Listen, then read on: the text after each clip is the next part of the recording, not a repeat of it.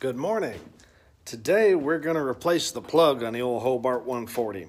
That's right. It's maintenance time on the welder after all that welding on that cage. A lot of the root welds were tigged, but off camera, of course, because there's just some weird angles and probably views of me you don't really want to see bent over. But today, it's the plug.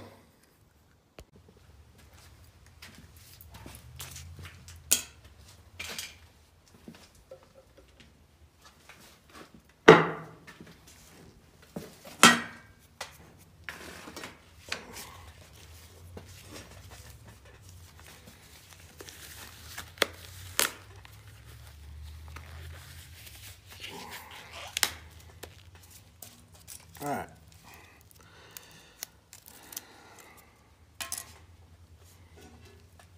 We're going to cut back here so we can keep track of which wire goes where.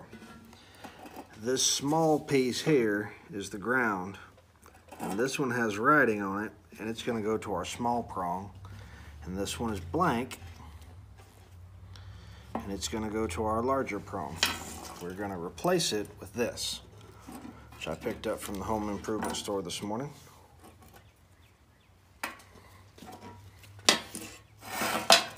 The first thing to do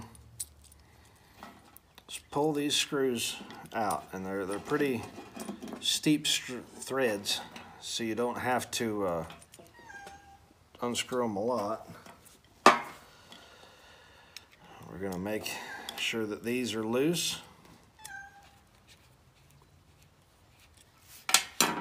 And we're going to cut back here a little bit so this becomes round instead of flat. Just kind of restacking where this thin piece of wire will come down towards the bottom. And then slide it in there. Put this on. Not a big deal.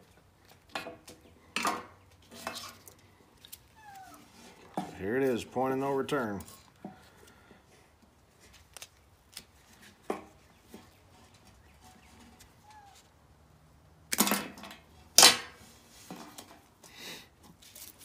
Now we're going to cut these apart.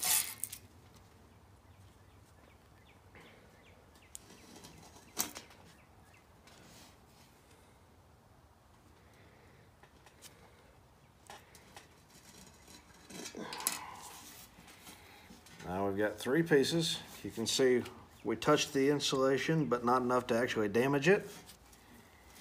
Right there. Go ahead and pull that out.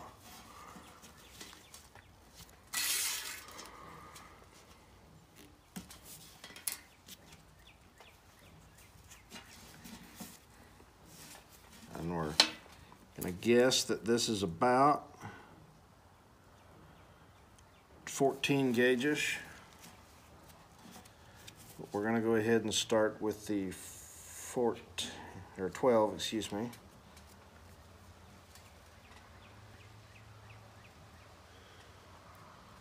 May start with 10. That way we don't have as much opportunity to nick the wire. So just up here just a little bit.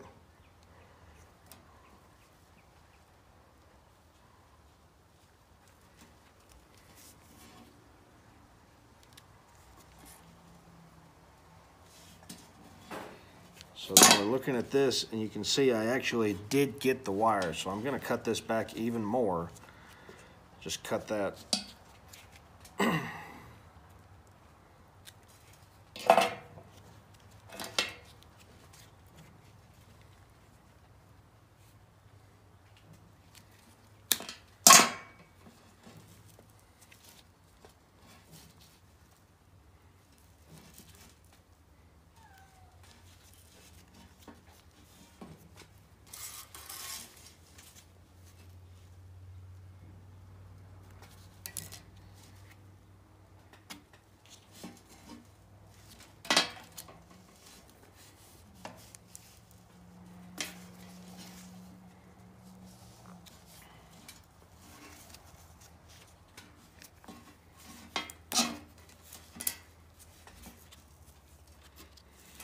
Now, we're going to try just using the razor blade for this.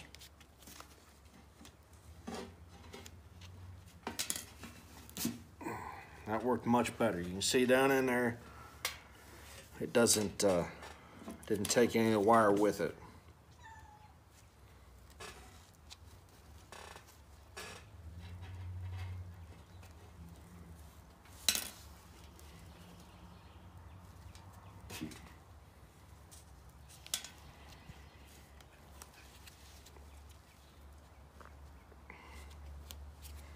We're going to leave just a little bit of extra wire on this one. Or, excuse me, a little bit of extra insulation.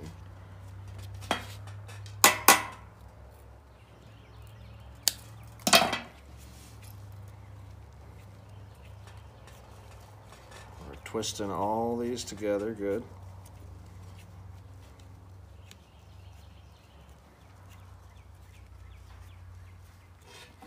And slide this back over it.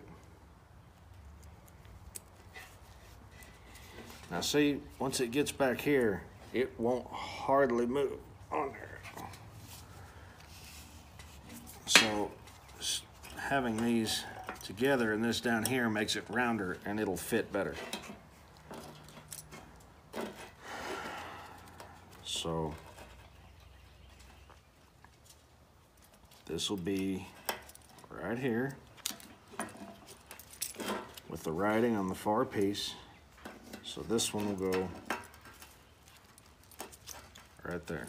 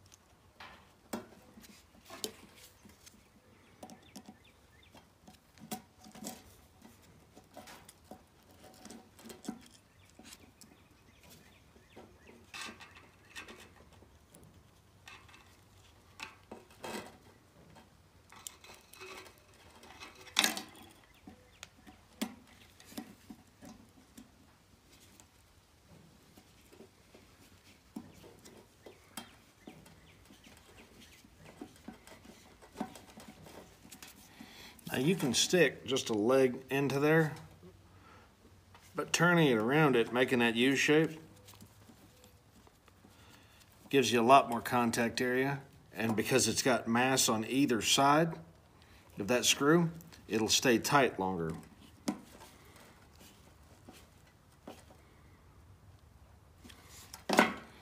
We'll do the other flat prong.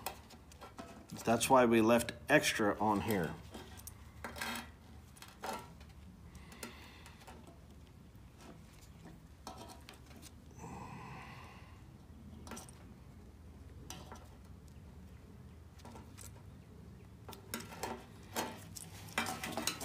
Same thing here. I'm actually just going to take this all the way off. You don't have to, but I'm going to, because it's the right thing to do here.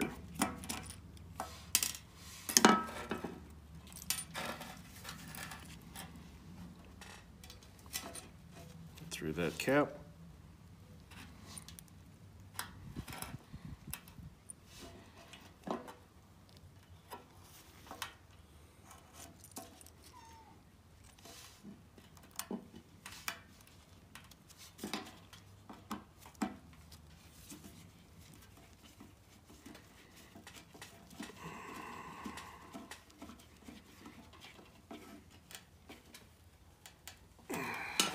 So those are good and snug.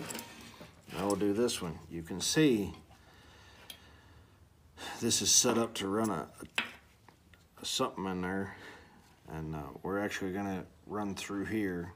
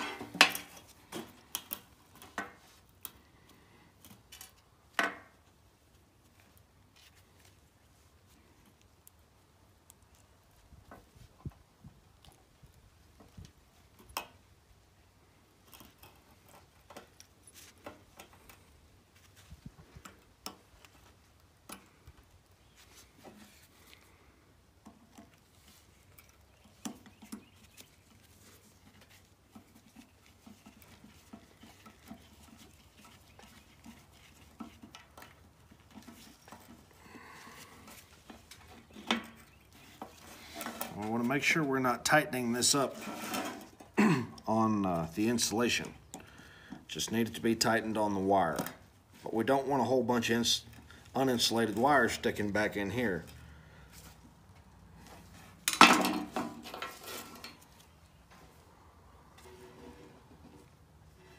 Now this here, this tab, goes on this spring.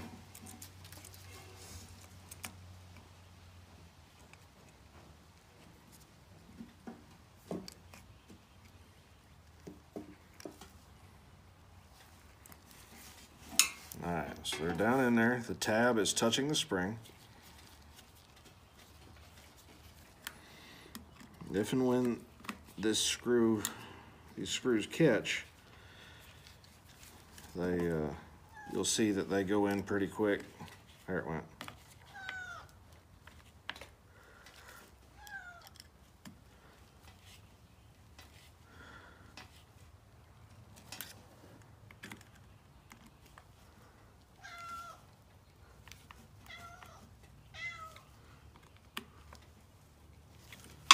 Alright, electronically that's good.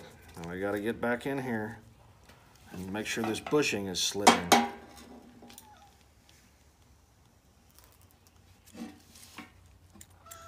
I think I'm going to go ahead and take at least one of these screws out, make a little more room for myself.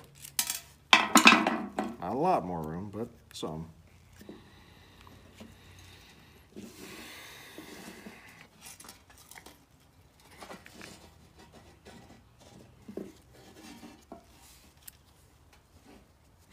We want to make sure that bushing goes down in there as much as we can. We could have flipped it around.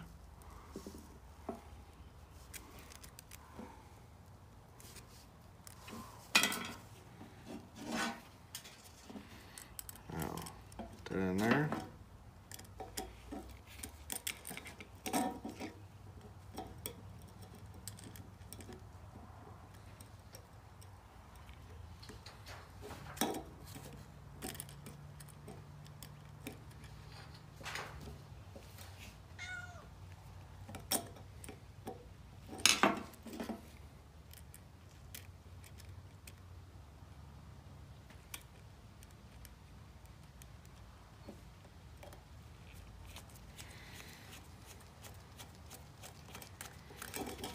All right, just tightened up.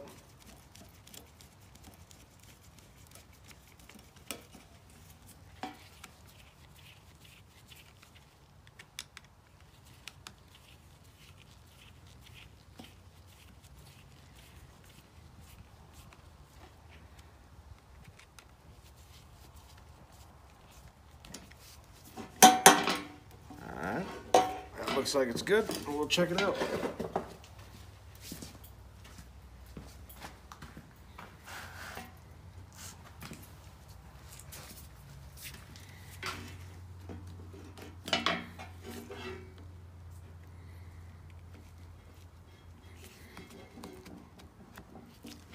And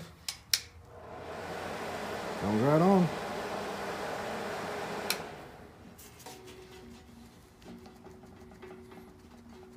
And that's it.